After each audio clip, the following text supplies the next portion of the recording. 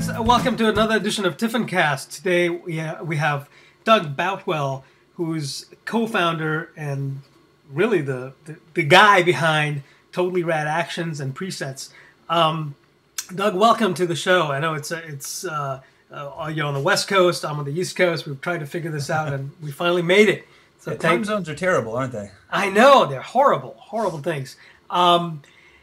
I want to first congratulate you on Replichrome, because it is really the first presets that I think I'm going to be using in Lightroom, to be honest with you. I've used others, but these are presets that have enabled me to actually work on images versus, I don't know how to put it. I've used others, and I always wanted to undo them and sort of work on my own.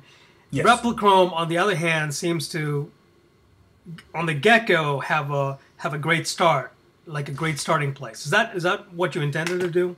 It is, yeah. I mean, listening to what people wanted. I mean, we started off making actions that would do these kind of wild things to your photos. But the ones that we constantly heard people saying that they really were gravitating towards and using all the time were, once the novelty of like, this looks like a 19th century, wet plate photo. Once the novelty of that kind of wore off, people just really wanted the pictures to look like pictures, and we're using more of our basic tools. So Replichrome, it kind of took listening to what everyone wanted to kind of admit that, okay, maybe if we made something that was a little more subtle and simple, that people would like that. And it took a lot of trust to tell that people would be able to appreciate the subtle differences between each of the different presets. I like it too for the same reason. It's a good base. It doesn't overpower the photos. It gives them some tone, not tone, some character, some warmth.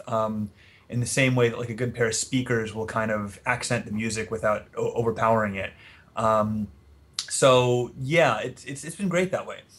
When it comes to developing these, I know there's quite a bit of science behind putting these presets together. You've gone through test after test after test, going through film, emulsions and sort of figuring out how you've come up with these presets. I mean, it seems to have probably taken you a good year, maybe a year and a half or longer. What do you think? Yeah, it's been an ongoing project for a long time to do something that was really true to film with digital photography. And our earliest action set, I mean, our first action set, TRA1 from 2007, had a couple of filmy presets that were meant to emulate the look of film in a kind of general way.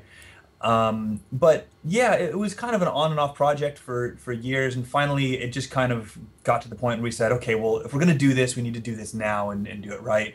And so, yeah, it was a lot of 2 steps forward and 1 step back kind of things. A lot of the process of building these ended up being a lot more art than science than I would have liked. But the reality is that trying to describe the character of a film is something that is really hard to do with just numbers. So much of what people like has to do with things that the lab has done that are very human decisions, and trying to take the art out of the process and make it all boil down to algorithms and numbers was very frustrating and never really quite got us where we wanted. And it was finally when I kind of turned myself over to, okay, well, maybe I do need to just do this by eye within some kind of scientific controlled constraints, that we started to get traction and started to see, the results that I was looking for, which is, consistent, repeatable, and accurate emulation of the way a lot of people's favorite neg films look. Sure. When it comes down to Photoshop actions or presets, are you now sort of leaning more towards presets only because you feel like it's got more control for photographers, or do you feel like your Photoshop actions also have, I use your Photoshop actions every day. I'm not just saying that because you're online. Yeah. It's because I use it every day. I mean, I use yin yang, and I use the old school snap, snap photo. I mean, those things are all going to be something that I'm going to use all the time. But where do you feel like the the industry's going, I mean, everybody's pretty much embraced Lightroom, Right. and it seems like photographers are more and more comfortable using it with presets or not, or just coming up with their own design, own presets. And as we've already said, Replichrome is a wonderful way to just sort of get started and almost say, okay, well, I'm done, kind of thing. Sure. But what do you think about Photoshop Actions? Do you think the era of Photoshop Actions is gone, or do you feel like this is sort Well, of an evolution for you? yeah, I mean, the thing is, we can do, broadly speaking, a couple different things with actions. I mean, at its core, really an action enables you to do things that you'd otherwise be able to do in Photoshop just quicker, and it makes it more repeatable. So complicated processes of applying layer after layer and tweaking them just right to be just so can be condensed to a single click, and there's there's value in that. It still doesn't get over the fact that Photoshop is, kind of a antiquated way of editing photos for the photographer that has a lot of photos to get through. It's great if you need to dive in and you really care about every little pixel, and does things that no other program can do and does them very well. But more and more, especially busy wedding and portrait photographers, are really embracing Lightroom, as they should, because that's really built to be a workflow program first and foremost, and it becomes more and more capable. The weird position we're in as a business is that you can only do so much with presets.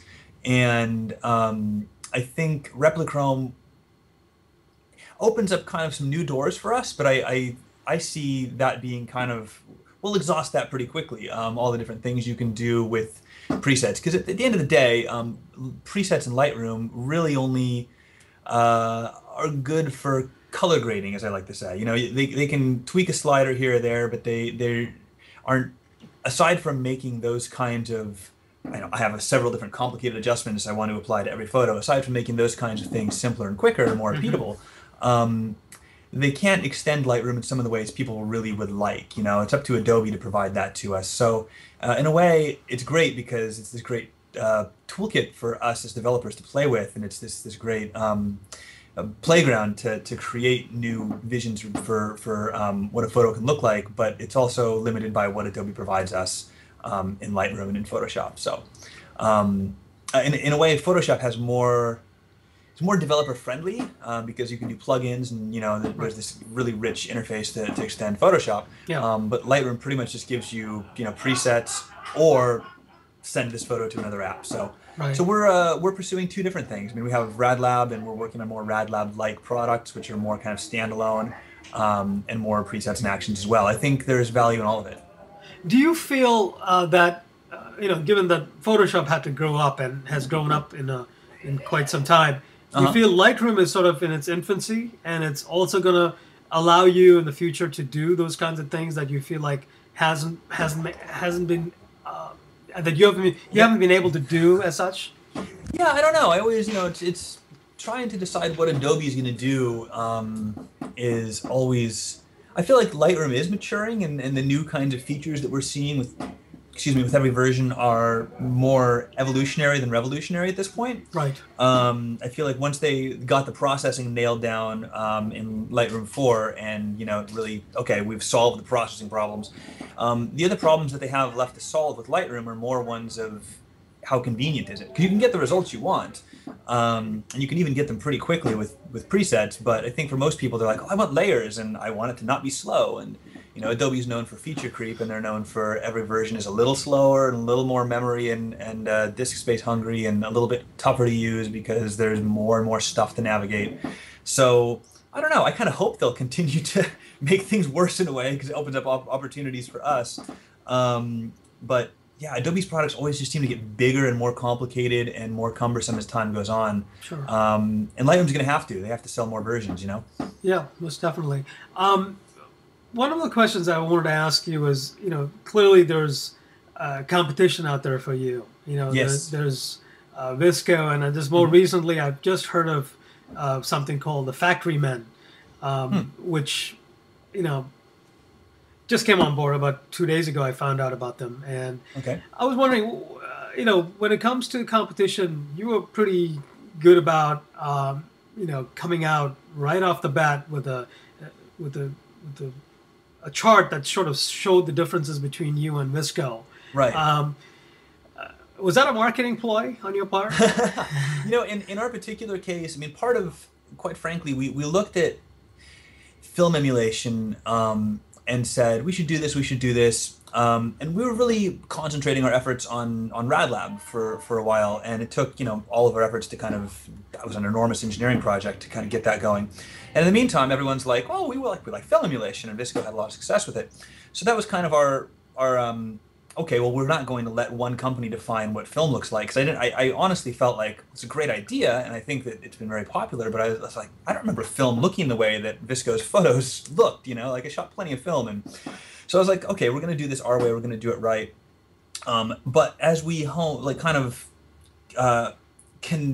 converged on a solution for what this product was going to look like, we realized there's kind of one sensible way to do this in Lightroom, and it looks a lot like what Visco did. So we wanted to be sure to highlight how our product was different, because I feel like they've done a very good job at saying we are the film emulation company. They practically don't have anything else going that doesn't kind of have that Visco look.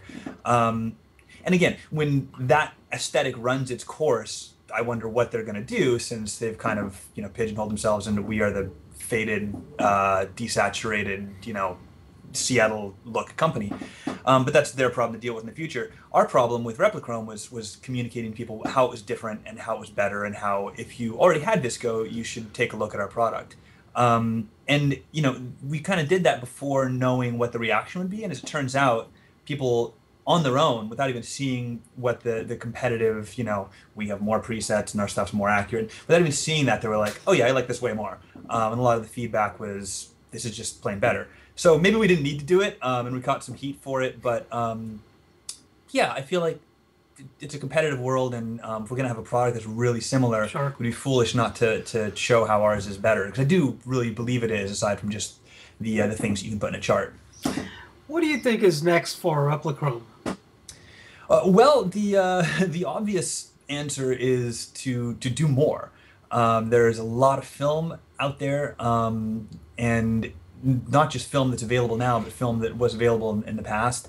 And the Replichrome that exists today concentrates on professional color neg films for the most part, that are kind of modern emulsion. So yeah, I think we'll probably do a couple other sets, and where it goes from there, I don't know. Okay. But exploring other kinds of films, I've bought so much film at this point. It's all sitting in the fridge at home, but I mean, Shannon's like, no more film. But at this point, it's almost an obsession of like a film collector. I've got like some stuff coming from the UK right now, some like Panatomic X that expired in the 70s, and all kinds of interesting stuff that I think, because once you get beyond the stuff that photographers would be shooting today as film photographers, you kind of get into, well, what else is out there, Mm-hmm. It's kind of like cuisine. Right. One of the films that I would love to see, you guys emulate is Type 55. That would be amazing. You know what? I'm going to put that on the list. I think Roger has some of that still. Excellent. Very nice. It would be nice. I loved that stuff too, back when you could actually get it. Yeah, I mean, again, but everyone's got their favorite. Yes. And it's fun to try to challenge yourself to make digital be true to that. It's fraught with all kinds of interesting compromises, and when it works, it's magic. It's really cool. But at the end of the day, don't you think, though, even though you would produce something that let's say we are working on something on Type 55, yep. You come up with something that sort of looks Type 55, but somebody else remembers it being somewhere else or somehow. Yeah. I mean, it's such a subjective thing, really. It is, and this is part of why my biggest problem as a business person is that I'm too damn honest. Like if I don't believe, like marketers kind of bend the truth a little bit, and so for me it was like, if we're gonna say this looks like film, then the criteria that I was holding myself to is this needs to look exactly like this film for every shooter in every situation, and it's not going to look that way. I finally had to let go of that in order to produce something that worked for most people most of the time. Gotcha. But yeah, I think I have a blog post on my blog that kind of talks about this, but even film doesn't look like film half the time. That's part of why we love it. It's kind of a surprise. You send it off to the lab, and Right. even if you know this film intimately, once in a while you get something that isn't what you expect, and that's part of the beauty of it. But it makes exact emulation a fool's errand, and Absolutely. so yeah, we had to let go of that a little bit. It's been great though. I mean, we've had a few people say, "Oh, it doesn't quite look this way," but with a couple tweaks, you can really get it there for the most part. And unless you're actually critically matching film to digital, then the point really is just to give you the character of those emulsions, and the Replichrome as it exists can do that very well. Doug, thank you so much for your time. One last question for you, Sure. and I'm sure my audience is going to be wondering, why are you dressed the way you are? Well, it's Halloween. I've got my Rick from Walking Dead costume. Ooh. Okay. Yeah. Cool. Um, Are you supposed to I, look? Are you supposed to look scary though? I don't know. Someone told me I needed more blood and grime and maybe some entrails hanging from my shoulders. So You maybe look next year. you look way too clean, my friend. Indeed. Yes, and not like the apocalypse at all. Indeed, indeed. Thank you so much, Doug. I appreciate your time, Thanks. and I look forward to having this interview posted on Tiffin Box in the next few days. Yeah, thanks so much, and it was great to catch up and touch base with you. Take care. Bye. All right, bye.